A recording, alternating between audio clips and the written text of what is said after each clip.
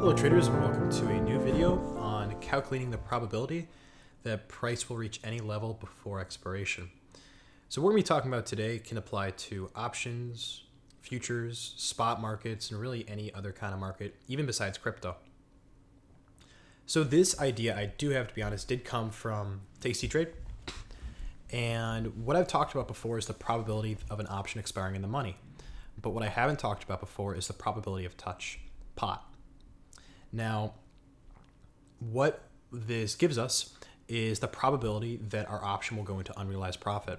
So if we have a price level and we know that if price goes beyond that price level and within, let's say expiration in 6 days, 10 hours, price is beyond that price level, then we make money. It expires in the money. But we can also trade options before they expire.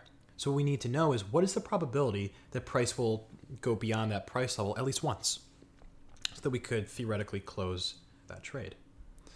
So to do that, let's pretend like we're taking a long straddle. Now a long straddle is when we buy a call and we buy a put at the same strike price, and we're betting on high volatility, or we're betting on price trending in one direction. Now let's imagine that we use the 11,000 strike and we buy a call at 0.055. So let me put that guy in there. Did I have that in? 0.055.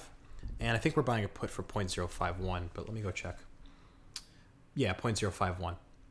I'm just going to use the mark prices for this. I'm not going to use in between bid and mark. I'm just going to assume that we trade at the mark because that's going to be very easy to fill your order if you put in your order directly at the mark price. Now, when we do that, here are our break-even prices. We know that our lower break-even is about 99.40, I'd say. And our upper break-even is about 12,000, I'd say 12,300. Yeah, 12,300 is fair. So 99.40 and 12,300. Now, normally, if I wanted to do this, I'm going to put that in here.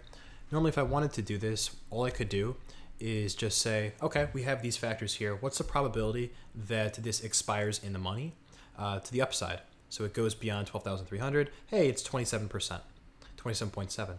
What's the probability that price actually touches, just goes beyond this level for just a brief bit? This could be a price tail. This could be anything, really, within 6.4 days. Well, that probability is 0.312 times 2, which is 62.4%. How did I get that number? Well, you can look here. We know that the probability of price touching a certain level is 2 times the probability that the strike will expire in the money, represented by delta. So it's 2 times delta. Now the reason why this works, you can see when you look up how to calculate the probability of touch, you're going to see this same formula, just 2x delta. But you can see that there also were studies that were built in to see if this probability of touch did work. And they do give plenty of other ways to back up the research on probability of touch. And I have found that the probability of touch formula and the calculation does work pretty well. And you can read this article if you want to.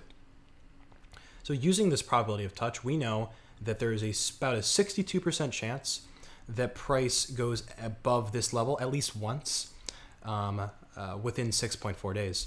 Now for that to occur, price is at 11,000 here. Price would need to rise to 12,300. Price would have to rise 1.3K, and 12,300 is actually right here.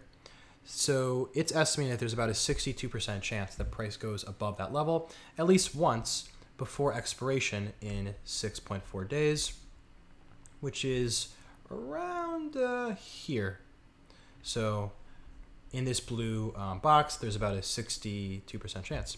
Hey, but how about, what's the probability that price goes below? Because we can also make money on this option if price goes below 99.40. That's our other break even, our lower break even. Because with a long straddle, guys, there's only 3 outcomes that can occur.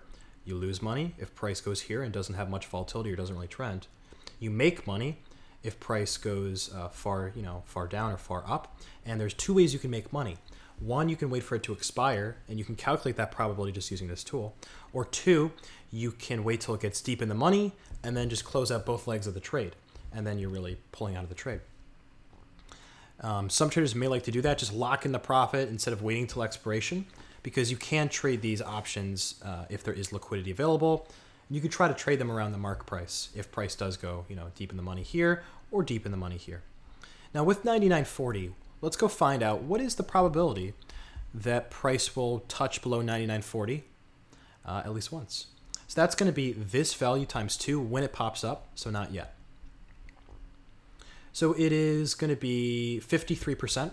The way I got that is 26.5 times 2 is 0.53, so 53%. So there's about a 53% chance that price will go below 99.40 at least once. So if we know that there's a 62% chance that price goes above our upper break even and a 53% chance that price goes below our strike at least once, then this trade's probably not a terrible trade to take. It looks like that these premiums are going to be fine. Now what we can also do is calculate, well, 99.40 is great, but that would just be break-even profit. What if I want to know the probability that price reaches a certain point within 6.4 days at least once? Well, I could do that right here. What I could do is let's go here and let's say, hey, what's the probability that we get deep in the money? Such as price goes to 92.40 and we would receive a profit of around 0.08 Bitcoin. I mean, implied volatility and theta or time decay would come into play here. If it's pre-expiry, but let's just look at it this way. So what's the probability that price goes all the way down to 92.40 at least once? Well, we can find that by just doing this. And we know that that probability is about 31%. So Delta is estimating that there's about a 31% chance that price goes down to 92.40 at least once with this current volatility. Now, if you want to know where I got this underlying volatility, I got it from going to historical volatility. And this value here, as you can see, is about 144. So that's how you get the volatility portion of this. I'm using historical volatility as my underlying volatility instead of using implied volatility. So this is really all that you need to do for calculating probability of touch. Now, what I would recommend and how we can actually build this into an option strategy is calculate the probability of being in the money. Now, again, that's just doing this. I'm going to change this to 6.4 because that's how many days are left. Yes, there's about a 28% chance the price goes above 12,300 and stays above 12,300 and expires there. And 99.40, there's about a 29.7% chance the price goes below there and stays there. That's calculating probability of in the money, or PITM, which Tasty Trade also does talk about PITM, probability of your option strategy being in the money. But probability of touch is important as well, because you can take profit. If price does swing this way and you think the price is going to start swinging back, you may want to take profit there. Or if price just swings this way and you believe that price will begin to swing back, you could just take profit there. So that's going to do it, guys. So remember that the probability of touch formula is just going to be 2 times the delta of the option being in the money.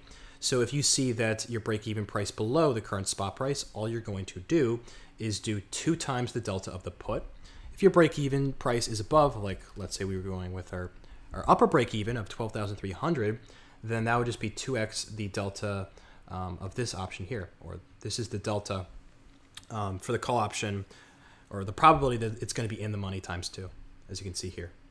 So 31.2% chance times 2, which is 62%. I know I'm throwing around a lot of numbers, probabilities numbers, and it can be a little bit overwhelming, but I do promise that once you begin to trade options, or at least begin to simulate option strategies, that this will become more secondhand nature.